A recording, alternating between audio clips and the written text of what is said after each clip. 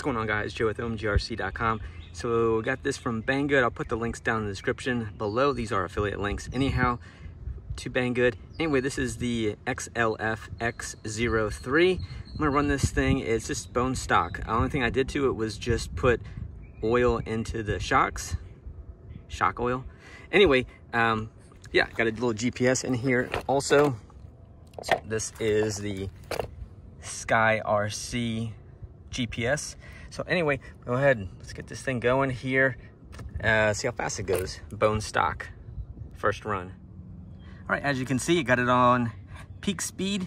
Got signal from the satellite, and I got it in miles per hour. So I'll probably calculate it to kilometers for you guys, just in case some of you guys only go by kilometers. All right, so here we go. First run, GPS is in. See how it does. Okay, so far, not very fast. It's full throttle all the way. It's been full throttle. Still full throttle on here. So 37 miles an hour. Yeah, I don't think so. Or the 60 kilometers. You can see this thing's not zipping along, and I've been full throttle the whole entire time with a fully charged battery in it.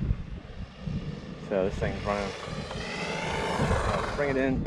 See how fast this thing, or how slow it goes.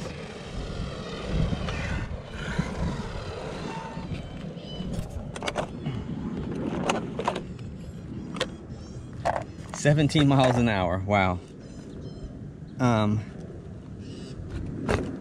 That's disappointing, big time. All right, 17 miles an hour on a brushless motor. 2S LiPo, there you go. You've seen it first. 17 miles an hour. It's freaking pathetic. All right.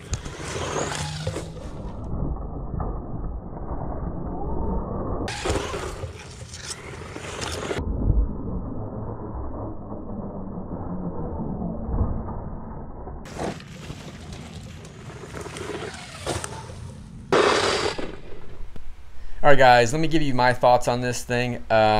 Pros and cons. Pros, it looks cool. Like the way it looks. But cons, it doesn't even do half the speed it's claiming to do. It says it'll do 60 kilometers, or we'll call it 37 miles an hour, and it only did 17 miles an hour. Price tag somewhere right around under 120 bucks. It's pretty stiff, the wheel on here, so it's not really easy to steer it.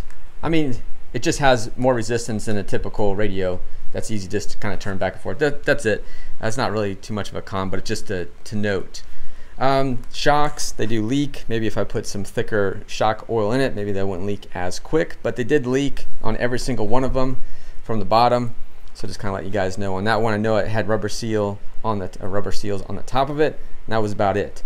So I didn't check the bottom right down here to see if it had rubber seals on it or not, so just kind of FYI on that one. I did some people say that the gears on here are, you got to keep an eye on them, or go ahead and you need to grease up the differentials, so you do like the front and rear. You know, I didn't do that one, but anyway, I really don't give it really any recommendations to buy it, just because of the fact if you're looking for speed, this is not going to be the ticket for you at all. And but if you like this kind of the style of it, and you're okay with some of the quirkiness of it, then maybe so. I don't know. But anyway, I'll leave that up to you guys to make your decision on it. And appreciate you guys watching as always. Don't forget to like, comment, subscribe. Check us out at omgrc.com. Till next time, you guys take care, and thank you again for watching. Peace.